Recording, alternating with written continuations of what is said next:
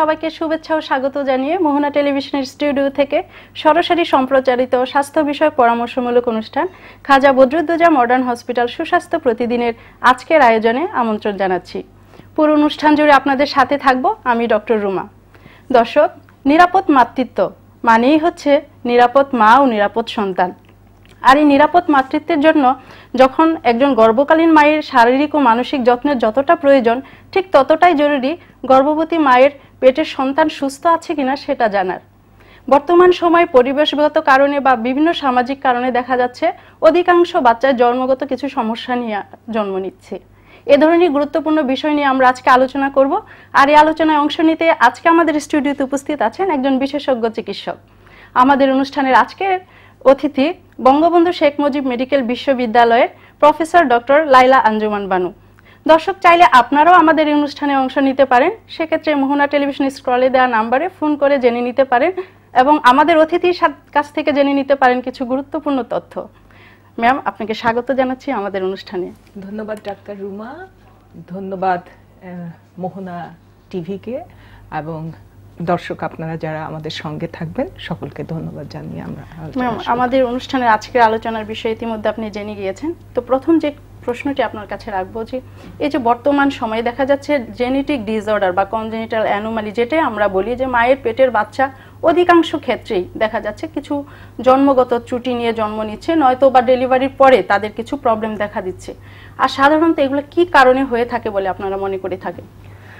অনেক ধন্যবাদ যে আপনি বলছেন যে এখনকার সময়, এটা কিন্তু একটা খুবই গুরুত্বপূর্ণ। সময়ের সাথে অসুখের যে দিক পরিবর্তন, অসুখের ধরনের পরিবর্তন, অসুখের কারণের পরিবর্তন, এটা আমাদের অবশ্যই বিবেচনায় নিতে হয়। যেটা হচ্ছে যে এখন কিন্তু পরিবেশ একটা গুরুত্বপূর্ণ ইস্যু। পরিবেশের কারণে অনেক অসুখ হচ্ছে এবং পরিবেশ দূষণের পরিমাণটা অনেক কারণে বেড়ে গিয়েছে। হ্যাঁ ডাক্তার রুমা, আপনি একেবারে সঠিক বলেছেন যে বিশেষ করে আমাদের এই অঞ্চলটাতে আমরা যেখানে বাস করছি, গ্লোবাল ভিলেজ বলি আমরা, তার একটা অংশ হিসাবে বাংলাদেশে কিন্তু পরিবেশ কিন্তু খুবই একটা বিপর্যস্ত অবস্থার মধ্যে আছে। সেই কারণ সোশ্যাল ফ্যাক্টর, মায়ের গর্ভের যে সন্তান এবং গর্ভের পরবর্তী যে সন্তানটা আসবে, একটা সুন্দর সমাজে সে কিন্তু বাস করবে। যেটা আমরা বলি যে সমাজ কিন্তু অনেক সময় মা এবং শিশুকে পরিবর্তিত অবস্থার দিকে নিয়ে যেতে অনেক সময় প্রভাবিত। এবং কিছু ক্ষেত্রে আমি যেটা অ্যাড করব যে হয়তোবা মাদের সাইকোলজিক্যাল কিছু বিষয় এখানে ইনক্লুড থাকে। হয়তো সে এখন কনসিভ করতে চাচ্ছে না, বাচ্চা নিতে চাচ্ছে না, ফ্যামিলি প্রেশারের কারণেও দেখা যাচ্ছে এই অবস্থায় সে বাচ্চা নিয়ে নিল। এটাও একটা কারণ হতে পারে যে সেই মেন্টালিটিটা হয়তো বা বাচ্চার উপর যে একটা ধরনের ইফেক্ট ফেলতে পারে। হ্যাঁ, আপনি সঠিক বলেছেন যে সাইকোলজিক্যাল, মানসিক, সামাজিক এই ইস্যুগুলো খুবই জড়িত, যেটা স্বাস্থ্যের সঙ্গে কিন্তু স্বাস্থ্যের ডেফিনিশনেই বলা আছে, স্বাস্থ্যের সংজ্ঞাতেই বলা আছে যে মেন্টাল, সোশ্যাল, তারপরে ফিজিক্যাল, এই সব ইস্যুগুলো কিন্তু এসে যাবে। তো স্বভাবতই মায়ের যে এখনকার সমাজের পরিবেশ, সমাজ, তাছাড়া আপনি জানেন যে ড্রাগ একটা ইস্যু হয়ে আছে। তারপরে আমরা প্রশ্নটি নিয়ে নিব, তারপরে বিষয়টি নিয়ে আলাপ করব। দর্শক, নাম পরিচয় দিয়ে প্রশ্নটি করুন। হ্যালো দর্শক, শুনতে পাচ্ছেন? আমাদের লাইনটা কেটে গিয়েছে। আমরা যে বিষয়টা নিয়ে আলাপ করছিলাম যে সাধারণত এই সময় আমরা কি ধরনের জন্মগত সমস্যা পেয়ে থাকি গর্ভকালীন সময়ে? গর্ভকালীন সময়ে এখন যে সমস্যাগুলো হচ্ছে যে দেখেন, বেবি প্রথম 3 মাসের মধ্যে তার কিন্তু কিছু অঙ্গ প্রত্যঙ্গ তৈরি হয়। সেগুলো কিন্তু অনেক ফ্যাক্টরের জন্য, আপনি শুরুতে বলেছেন যে জেনেটিক মানে বংশানুধারার কিছু অসুখ কিন্তু তার মধ্যে চলে আসে। এই যে বংশ পরম্পরায় সে যে জিনিসটা নিয়ে আসলো, সেটা কিরকম হয় যে আমরা বলি আপনার মধ্যে এই অসুখটা সুপ্ত অবস্থায় আছে, কিন্তু আপনি দেখা গেল যার সঙ্গে আপনার বিয়ে হয়েছে উনি কিন্তু আপনার নিকটাত্মীয় হতে পারেন। যদি নিকটাত্মীয় হন তাহলে উনার সুপ্ত আর আপনার সুপ্ত তখন কিন্তু একটা পটেনশিয়াল হয়ে গেল, যে তখন সেটা কিন্তু অসুখের কারণ হয়ে বাচ্চার মধ্যে দেখা দিল। তাহলে এটা আমরা কিভাবে কিন্তু একটা সময় প্রিভেন্ট করতেও আমরা পারতাম, যদি না আত্মীয়ের সঙ্গে আমার বৈবাহিক সূত্রে আমার এটা একটা পজিটিভ ফ্যাক্টর হিসেবে কাজ করছে যে আত্মীয়র সাথে বিয়ে হলে অনেক সময় জেনেটিক ডিসঅর্ডারগুলো আসতে পারে। আসে বেশি। আমরা প্রশ্নটি নিয়ে নিচ্ছি। দর্শক নাম পরিচয় দিয়ে প্রশ্নটি করুন। হ্যালো দর্শক শুনতে পাচ্ছেন? হ্যালো দর্শক শুনতে পাচ্ছেন? মানে আমার মনে কোনো একটা দিক হতে পারে। তো আমরা যে বিষয়টি বলছিলাম যে একটা তো হলো যে আত্মীয় স্বজনের মধ্যে খালাতো ভাই বা ফুফাতো ভাই এ ধরনের যে ভাই বোনদের বিয়ে হয় সেই ক্ষেত্রে এটা হতে পারে। আর কি কোনো ফ্যাক্টর আছে যে জেনেটিক ডিসঅর্ডারের জন্য? একটা ইম্পর্টেন্ট ইস্যু, মানে খুবই গুরুত্বপূর্ণ ইস্যু হচ্ছে যে মা গর্ভ নিব, আমি গর্ভের জন্য প্রস্তুতি নিচ্ছি, তখন থেকেই কিন্তু আমি ফলিক অ্যাসিড খেতে পারি। একটা এসেনশিয়াল ভিটামিন, যেটা আমরা ফলিক অ্যাসিড, এই যে মিনারেলসটা আমরা যদি নেই তাহলে মায়েরা যদি প্রিভেন্ট করতে পারবেন। আচ্ছা, এই 3 মাস আগে এবং থ্রু আউট প্রেগন্যান্সি উনি ফলিক অ্যাসিড নিলে অনেক জন্মগত ত্রুটি অ্যাভয়েড করা যাবে বা দূর প্রিভেন্ট করা যাবে। আর মায়ের আরেকটা ইস্যু হচ্ছে, উনার কি আগে থেকে কোনো ঔষধ সেবন করে আসেন উনি? আচ্ছা, এই হিস্ট্রিটা নিতে হবে। সেই হিস্ট্রিটা নিতে হবে। ওই সময় কিছু কিছু ঔষধ কিন্তু একেবারে খাওয়া যাবে না প্রেগন্যান্সি পিরিয়ডে। আরেকটা ইস্যু হচ্ছে যে ঔষধের আমরা কিছু নাম বলি, যে এই কারণে ধরেন থ্যালিডোমাইড এক সময় ছিল, যার কারণে বাচ্চার হাত থাকতো না, পা থাকতো না, এটা হতো। কিন্তু আমি একটা জিনিস এই পর্যন্ত বুঝছি যে সব কিছু গবেষণাতে কিন্তু আসে নাই, অনেক ঔষধের পার্শ্ব প্রতিক্রিয়া হিসাবে বাচ্চার উপরে এফেক্ট থাকতে পারে, যেটা সে কারণে না জেনেও কিন্তু আপনি অনেক সময় বাচ্চার মনে করছে এটা সেফ ড্রাগ নয়, মডারেটলি, মানে সেফ কোনটা, কতটুকু পর্যন্ত সেফ, সেগুলোর জন্য আরেকটা জিনিস যে এই যে বিষয়গুলো বললেন সেটা শুধুমাত্র একজন এডুকেটেড মা বা শিক্ষিত মার ক্ষেত্রে বা যে কনসাস তার ক্ষেত্রে পসিবল। আমাদের গ্রামে বা গঞ্জে অসংখ্য নারীরা আছে যারা শুধুমাত্র 6 বা 7 মান্থে প্রথমবার ফলো আপে আসে, গাইনোকোলজিস্টের শরণাপন্ন হয় জানার জন্য যে তার বেবি ভালো আছে কিনা। সেক্ষেত্রে একজন বাচ্চা অলরেডি তার সবকিছু ডেভেলপ হয়ে যায় মায়ের গর্ভে, সে সময় তার অনেক অঙ্গ প্রত্যঙ্গ ডেভেলপ হয়ে যায়।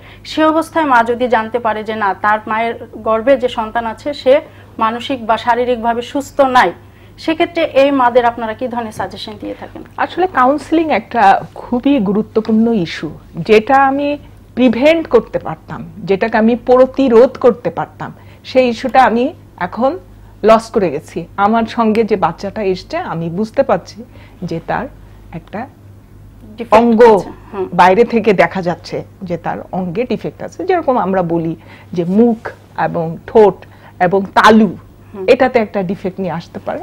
আর একটা ডিফেক্ট নিয়ে আসতে পারে যে তার হার্ট, যেটা খুবই গুরুত্বপূর্ণ অংশ, হৃৎপিণ্ড যেখান থেকে রক্ত প্রবাহিত হয়, সেটার একটা অ্যানোমালি নিয়ে আসতে পারে।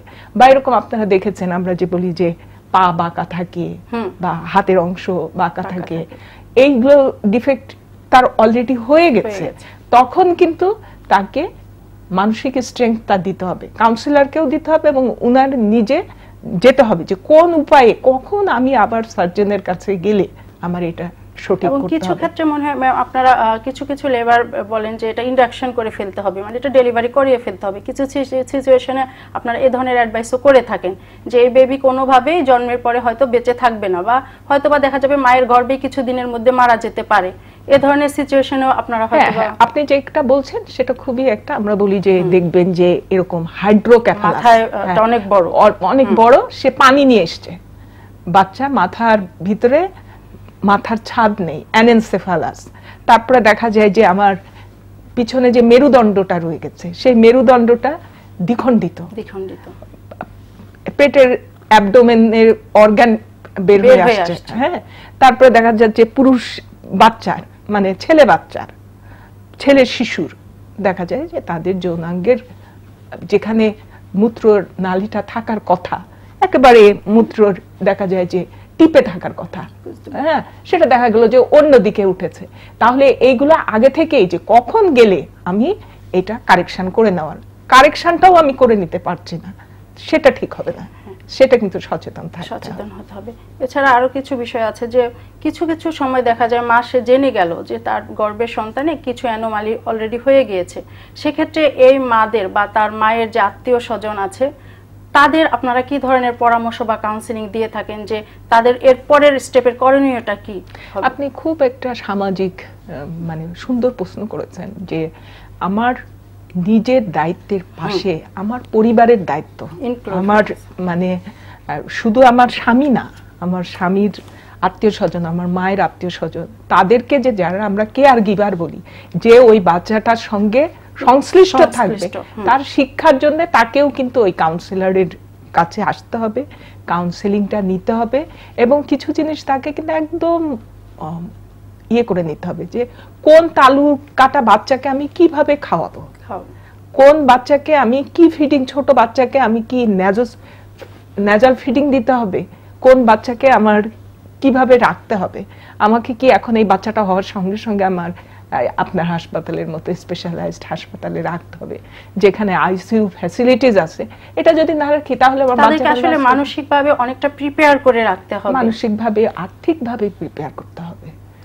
আরেকটি বিষয় যে যখন কোনো বাচ্চা অনেক জেনেটিক ডিসঅর্ডার আছে যে জন্মের পর সেগুলোর প্রকাশভঙ্গি ঘটে, অনেক আছে এরকম কিছু অসুখ, হয়তো আপনারা বলবেন, তো সেক্ষেত্রে এই যে অটিজম, ডাউন সিনড্রোমের মতো আমরা যে জেনেটিক ডিসঅর্ডার বেবিগুলো, এই ধরনের বাচ্চা জন্মের পর যখন অলরেডি তারা পৃথিবীতে এসে পড়েছে, মা বাবারা হঠাৎ করে শকের মতো হয় যে আমার বাচ্চা আর 10 জনের মতো না কেন।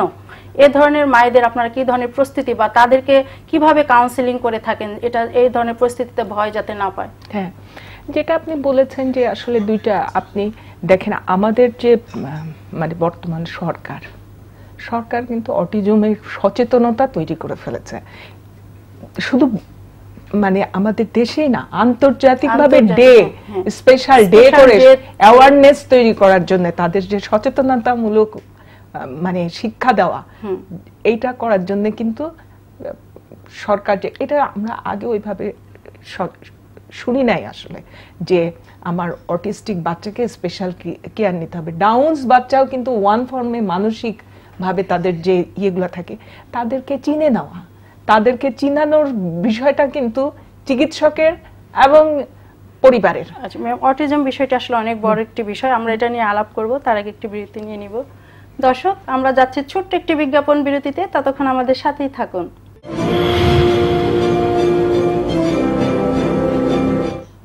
দর্শক, আপনারা দেখছিলেন খাজা বদরুদ্দুজা মডার্ন হসপিটাল সুস্বাস্থ্য প্রতিদিন। আপনাদের সাথে ছিলাম, এতক্ষণ আমাদের সাথে থাকার জন্য ধন্যবাদ।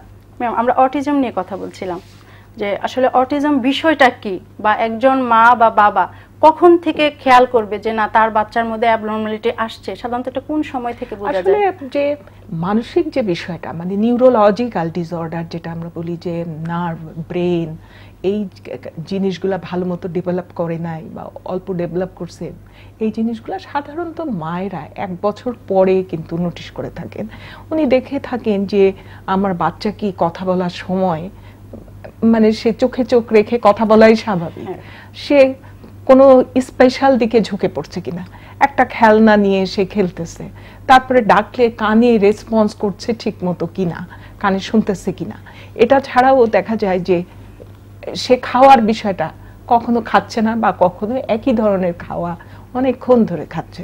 তো সাধারণত আপনার কথার মতো যে এরপরে আরো ইয়েগুলা প্রকাশ পায় 1 বছরের পরে, তবে 1 বছর থেকে সাধারণত নোটিশ করে থাকে। একটা সময় হয়তো বাবা মারা অনেকাংশে দেখতো যে 8-10 জন বাচ্চার মতো তার বাচ্চা না, দেখে তারা হয়তো বাচ্চাটাকে লুকিয়ে রাখতে পছন্দ করতো, বা তারা সবার সামনে নিতে চেত না, হয়তো ভাবতো যে আমার বাচ্চা অন্যদের মতো না। কিন্তু বর্তমান সময়ের প্রেক্ষাপটে হয়তো বা এটা অনেকটাই ডেভেলপ হয়েছে। তো তারপরও আপনার কাছে জানতে চাবো যে ম্যাম, এই যে একজন অটিজম বেবি বা এই যে জেনেটিক ডিসঅর্ডারের বেবিদের ক্ষেত্রে আসলে মায়েদের বা তার আত্মীয় স্বজনদের স্পেশালি কি ধরনের অ্যাটেনশন নেওয়া প্রয়োজন বলে আপনারা মনে করেন? মানে আমি একটা কথা বলবো যে আপনি যে অ্যাটেনশন মানে মনোযোগ তার প্রতি, এই মনোযোগ এবং মনোযোগ অনুযায়ী তার কেয়ার করা, এটা কিন্তু খুবই গুরুত্বপূর্ণ। যে তার প্রতি মা শুধু থাকলে হবে না, তার বাবা শুধু থাকলে হবে না, তার পরিবেশটা তার জন্য ফ্রেন্ডলি কিনা। একজন ধরেন দেখা গেছে যে অটিস্টিক বাচ্চার একটু সমস্যা থাকে, তাদের ফেসের একটা অনেক সময় ক্যারেক্টারিস্টিক ফেস থাকে, ভয় ভয় ভয় পাচ্ছে যে এরকম একটা থাকে। এখন আমরা তাকে দেখে সবাই এমন করে উঠলাম চিৎকার যে করে, ও এসছে এই বার্থডের অনুষ্ঠানে, বা এত ওজন দেখে একটু হাসলাম। এই জিনিসগুলো কিন্তু মানে সমাজ এই ধরনের অ্যাপ্রোচে দেখা যাচ্ছে তাকে আলাদা করে ফেলছে, সে তখন নিজে থেকে অনেকটা গুটিয়ে যাচ্ছে। আমি তো এই যে অনুষ্ঠান যখন একটা বিশেষ হয়, কার্ড যখন পাই, দেখি যে এই আঁকাটা অটিস্টিক বেবির আঁকানো, এই গিফটটা প্রধানমন্ত্রীর ওখান থেকে আসে আমাদের বঙ্গবন্ধু মেডিকেল বিশ্ববিদ্যালয়, আমরা যারা অধ্যাপক আছি, তখন রিয়েলি গর্বে আমার বুকটা ভরে যায়। তারপরে দেখলাম যে স্পেশাল অলিম্পিকে এই ছেলেরা যে কিভাবে এটা আসলে বাবা মা বা তার আত্মীয় স্বজনের সাপোর্টের কারণেই হয়তো দাঁড়িয়েছে। ওর পৃথিবীটা এরকম, ওর জন্য এই পৃথিবীটা অভয়ারণ্য, এটা ওকে। তো সেক্ষেত্রে আপনাকে একটু বলবো যে এখনকার সমাজের প্রেক্ষাপটে যে বাবা মাদের কি ধরনের অ্যাডভাইস করবেন যে এ ধরনের বেবিদের লুকিয়ে না রেখে কি ধরনের ভাবে আগাবে তারা, মানে তাদের চিকিৎসা বা তাদের পড়াশোনার প্রসিডিউরটা কেমন হবে বলে আপনারা সাজেশন দিতে? আমি যেটা মনে করি যে রিয়েলি তাদের অনেক সময় স্কুল ফল, মানে স্কুল থেকে তারা হয়ে যান, স্কুল ডিসকন্টিনিউ হয়ে যায়, কিন্তু তাদের অনেক সেন্টার আছে যেখানে স্পেশালি তাদেরকে নেওয়া হয় এবং তাদের যে শেখাতে হবে। অনেকেই দেখা যাবে যে প্রতিবন্ধী, মানে মুখে কথা বলতে পারতেছে না, তাদের প্রশ্নটি নিয়ে এই বিষয়ে আবার কথা বলবো। দর্শক আপনার নাম পরিচয় দিয়ে। জি ওয়ালাইকুম আসসালাম, আমি লুৎফর রহমান বলছি গাজীপুরের ইসলামপুর গ্রাম থেকে। জি দর্শক প্রশ্নটি করুন। অতিথির কাছে আমার প্রশ্নটা হচ্ছে যে শব্দ দূষণ, পরিবেশ দূষণের মতো এনভায়রনমেন্টাল কজেসগুলোর পাশাপাশি গর্ভবতী মা ডিরেক্টলি আর গর্ভের সন্তান ইনডিরেক্টলি নিয়মিত বিষাক্ত ভেজাল খাবার গ্রহণের ফলেও শিশুর গর্ভকালীন এমনকি গর্ভ পরবর্তী সাম্প্রতিক সময় সমস্যা দেখা দিচ্ছে কিনা, এবং বিষাক্ত খাবার এবং দূষিত পরিবেশের কারণে মায়েদের ইনফার্টিলিটি ও হরমোনাল প্রবলেমও সাম্প্রতিক সময় দেখা দিচ্ছে কিনা, এর প্রতিকার কি, এটা আমি জানতে চাচ্ছি। জি দর্শক আমাদের সাথে থাকুন। যেটা ছিল আপনি খুব মানে যে কোশ্চেনটা করেছেন, সমসাময়িকের একটা উনি করেছেন যে মানে দূষিত খাবার, আর একটা উনি করছেন যে পরিবেশ, কেমিক্যালস, এগুলা নিলাম তাহলে এই মায়ের ইনফার্টিলিটিও হয়ে যাবে কিনা। আপনাকে আমি বলি যে আমি যখন কাজ করি, আমার একটা ছাত্রীকে দেখলাম, সে এত সচেতন, সে আমার ল্যাবে, আমার ডিএনএ ল্যাবে সে কাজ করবে, বললো যে ম্যাডাম আমার তো একটা সম্ভাবনা আছে, আমার বয়স এখন 30 হয়েছে, আমি গর্ভধারণ করব, তো আমি আপনার কাছে এটা করতে চাচ্ছি না। আমি তার সচেতনতার লেভেল দেখে আসলে হয়েছি যে ওইখানে যে কেমিক্যালসটা আছে, আর উনি যে প্রশ্নটা করেছেন, এই কেমিক্যালসটা অনেক সময়, এই ধরনের দূষিত কেমিক্যালস অনেক সময় খাবারে কিন্তু এখন দেওয়া হচ্ছে, এটা টক্সিসিটি তৈরি করতে পারে। কত ডোজে করবে, কতটুকু করবে, সেটা হয়তো আমার ভেরিয়েশন আছে, সেই ক্ষেত্রে হয়তো পার্থক্য আছে, যে কারো ক্ষেত্রে কম ডোজেই হয়ে যাচ্ছে, কিন্তু দেয়ার ইজ রিস্ক। ওনার যে কোশ্চেন, এবং এইটা আমাদের ওনারা আগে আসবেন কি, মানে সমাজ আগে আসবে, সেটাই আমাদের দেখতে হবে যে কেমিক্যালস রিয়েলি, এবং কেমিক্যাল মিশ্রিত যেসব আমরা মাছ, প্রোটিন খাচ্ছি, এটা করা যাবে না।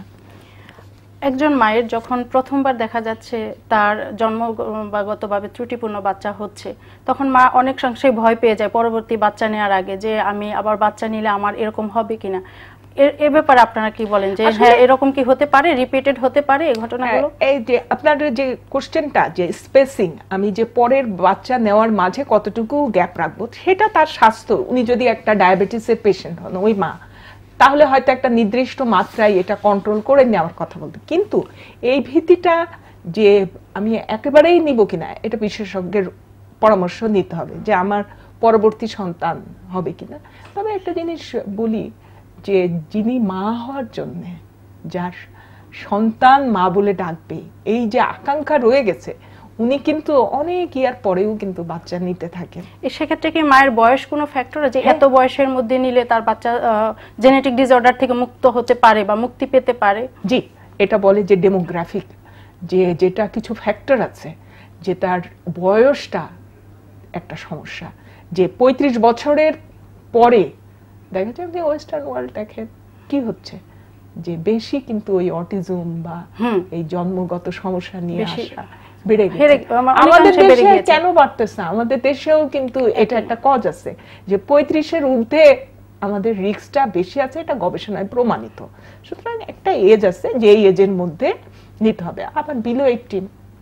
এবং আরেকটি বিষয় খুব সংক্ষেপে জানতে চাবো যে ম্যাম, কিছু ক্ষেত্রে দেখা যাচ্ছে মায়েদের মানে এককভাবে দোষারোপ করা হচ্ছে এই জন্মগতভাবে অসুস্থ বাচ্চা জন্মের ক্ষেত্রে, আসলে এটা কতটা যুক্তিসঙ্গত?